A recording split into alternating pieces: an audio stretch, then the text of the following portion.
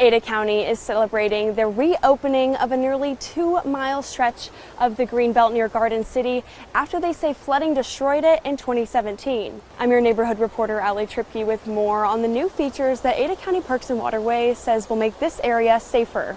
Okay, it's open!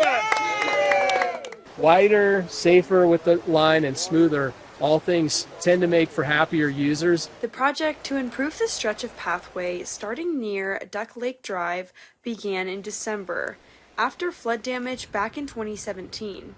This isn't a brand new section of Greenbelt like an addition to the Greenbelt.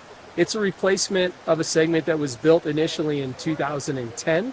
This including upgrading cracked uneven asphalt road to concrete, adding lane markings, repairing fences to prevent trespassing, fixing a section of the riverbank to reduce erosion, and a bridge replacement.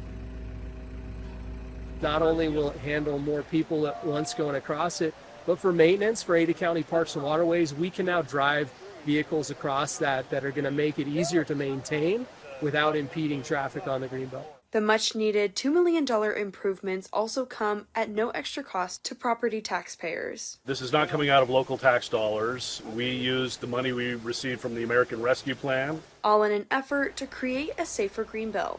Anytime you widen the pathway, there is concern that people may travel faster. What we find is it actually separates users in a more efficient way. We're all going to have to figure out together, how do we keep it safe for everybody, whether they're a pedestrian, a cyclist, or using an electric transportation device. Ada County is encouraging any neighbors who have comments or concerns about safety and speed limits along the Greenbelt to join them for their public hearing on August 13th. From the Greenbelt, I'm your neighborhood reporter, Allie Tripke for Idaho News 6.